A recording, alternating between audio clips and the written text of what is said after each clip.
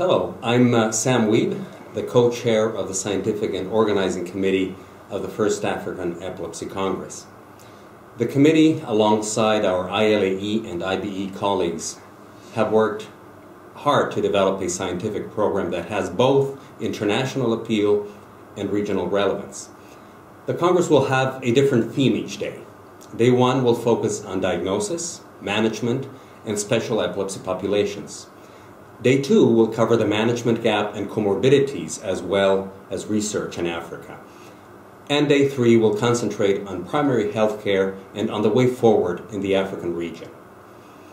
The program contains a balanced mix of plenary sessions, topical lectures, lively interactive sessions, and thought-provoking workshops. There is something to suit every special interest and every learning style.